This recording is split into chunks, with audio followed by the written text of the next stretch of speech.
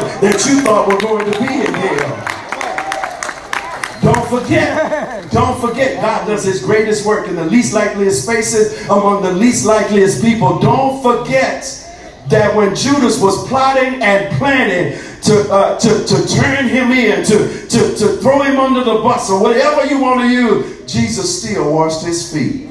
Sure did. Sure did.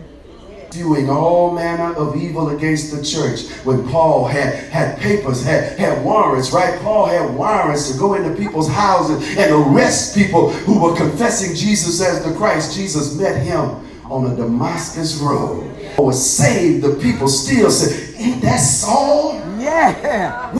Don't forget. Don't forget that God is, and that God does great work where you don't expect him to work.